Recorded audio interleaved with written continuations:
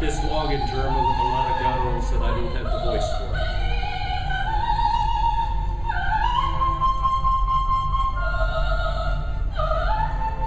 $1,700 something. So it's 100 years later, basically. 150. 150.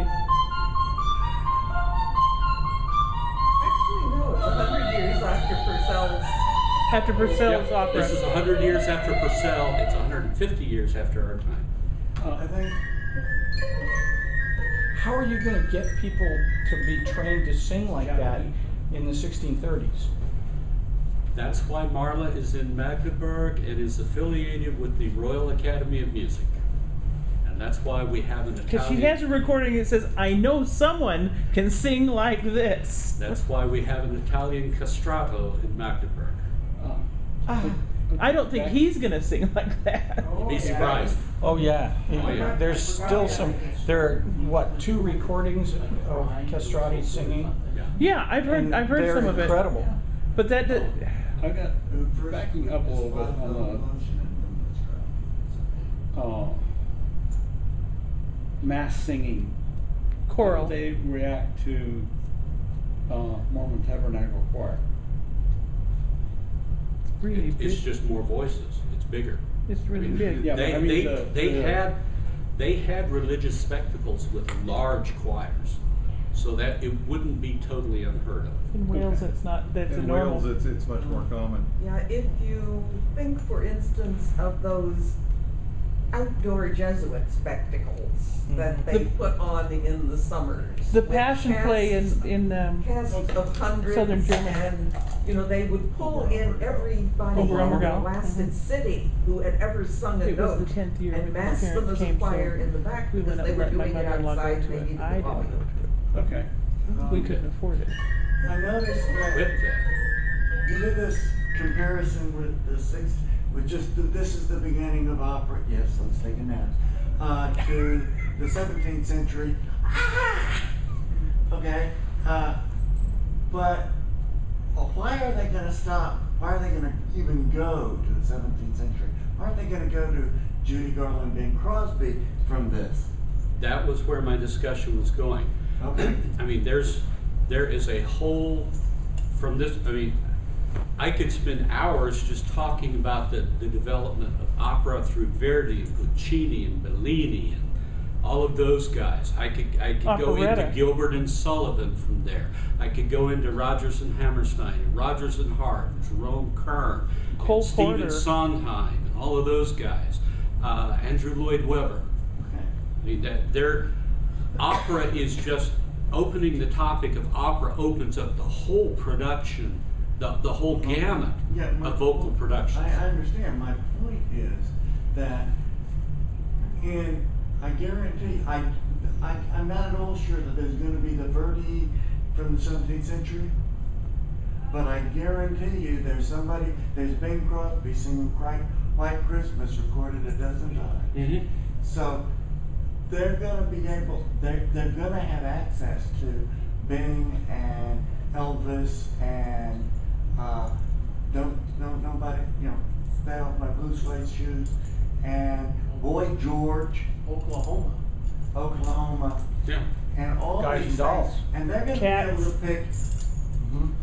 Well, they're going to pick all of them. Phantom. They will have a recording. Yeah. They'll have But a DVD of Phantom. It's still a radio age, so it's And they've got the musical videotape programmers of Guys and really Dolls. big. Mm-hmm. Yeah. My point is that Videotapes of in VOA, Musicals. I collect VOL, musicals. the Catholic Broadcasting Station, and in the Seven opera Brides. houses, They would head into the woods. what are the I haven't people seen going to anything. want to hear? What I live in. is I Christina live in the going desert. to want to hear?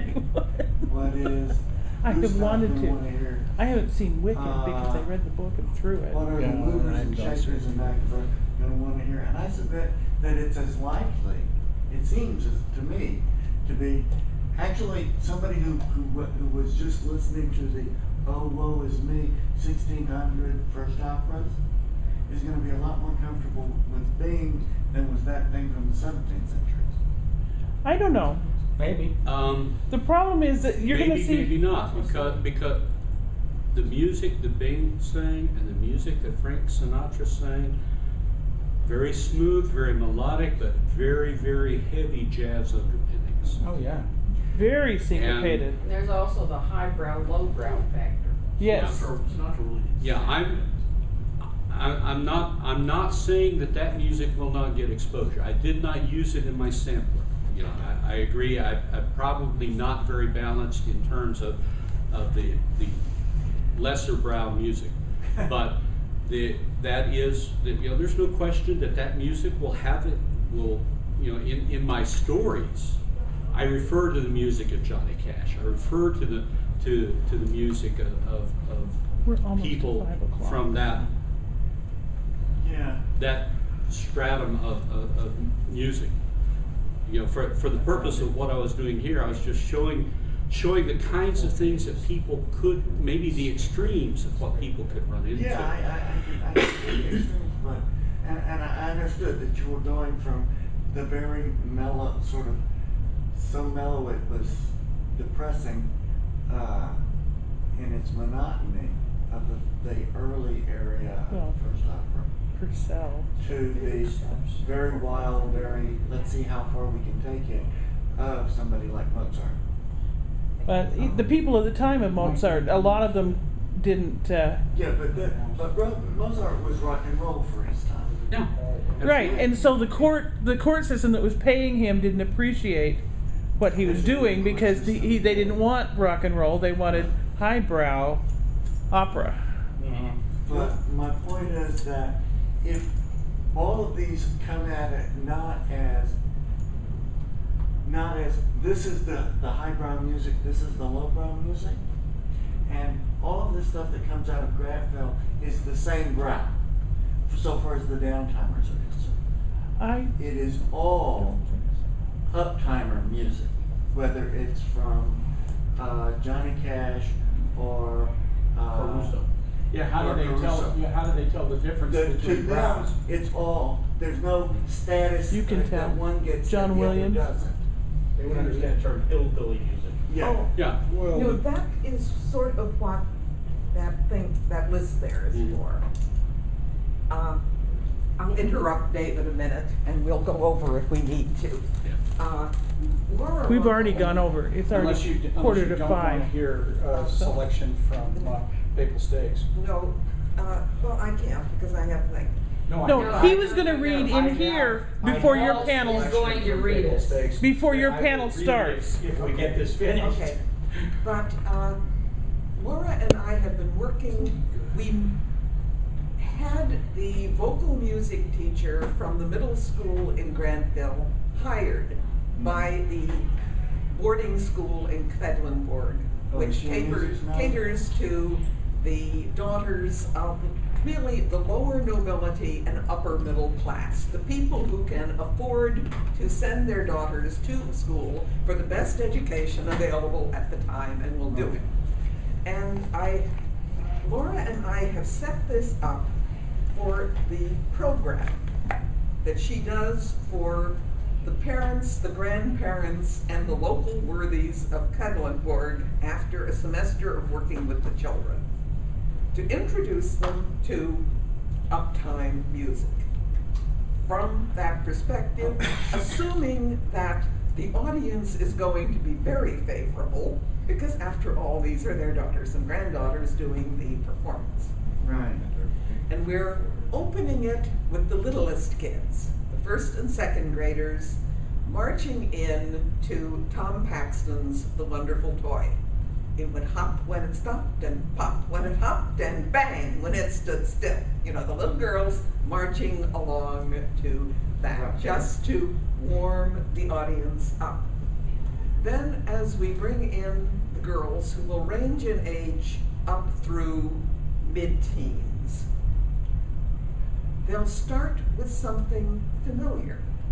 What Child Is This? Set to Greensleeves, which was an available thing at the time. A couple of modern arrangements of early modern music. Clem Pastores, saying this survived to the 20th century and it was still sung. then what was then very modern, Gerhardt and Krüger's "O Lord, How Shall I Meet Thee?" So far, it's all old. So far, it's all music from the 17th century. From the except for Paxton, of course, Yeah, but they're except for starting with 17th century music, pointing out to these people, your music lasted to our day. It was still sung, still rearranged, still appreciated.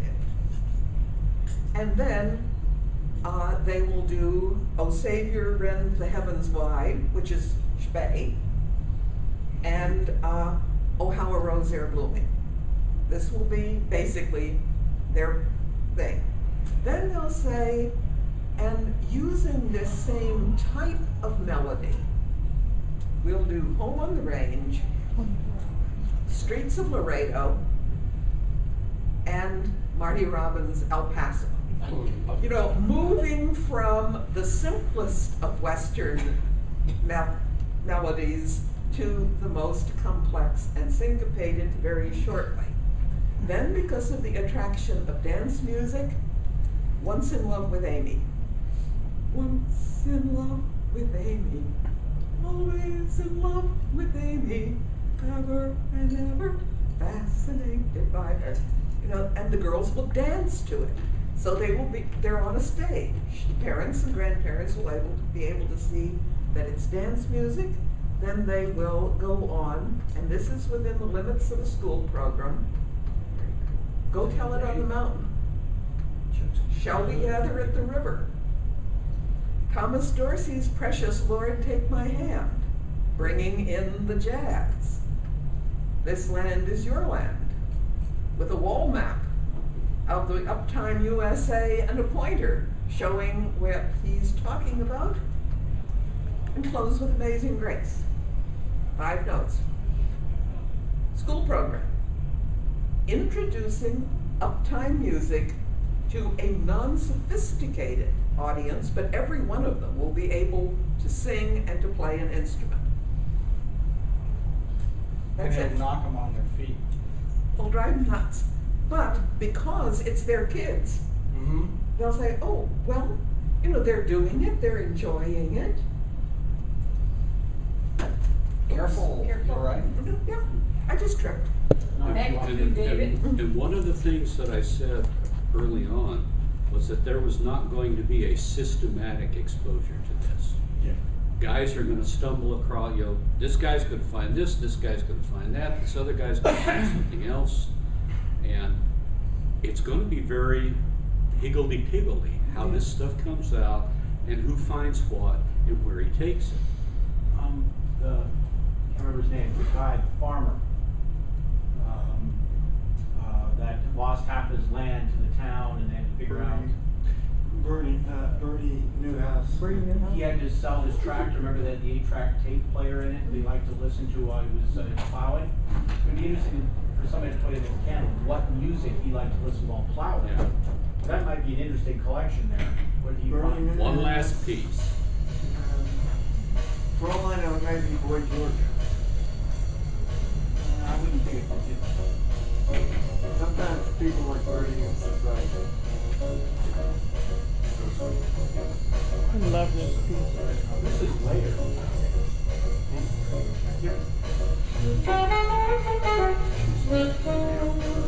But I love jazz, so. Okay, Sophisticated.